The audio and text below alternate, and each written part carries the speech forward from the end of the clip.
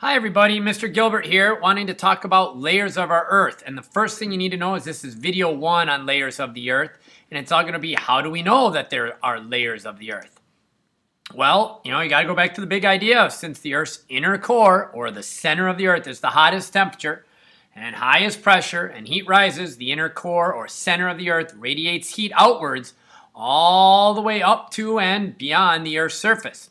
When heat makes it to a layer we're going to learn about, it ends up becoming concentrated in places.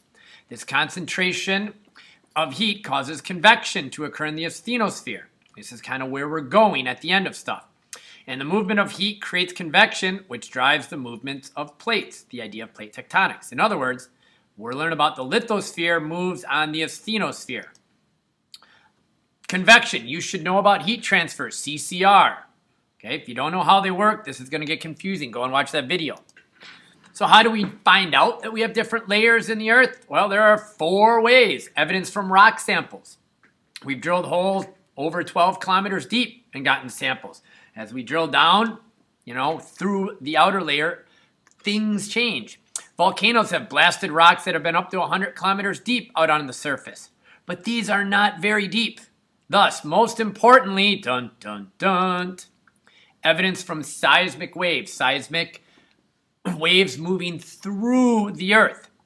As a seismic wave passes through different materials, solid, liquid, metal, etc., the wave changes speed.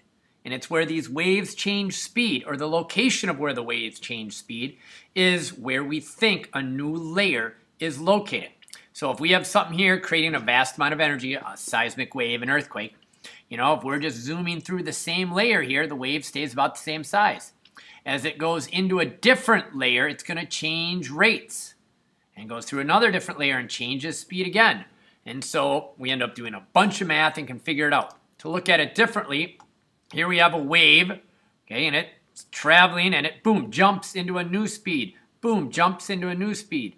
Boom, jumps into a new speed throughout different layers. The speed of the wave changes or jumps to new speeds, could jump up or down as it enters a new layer. This is how we realize that there are different layers.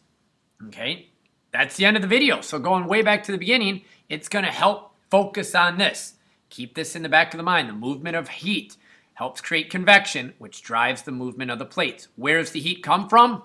The Earth's center or inner core. Yeehaw!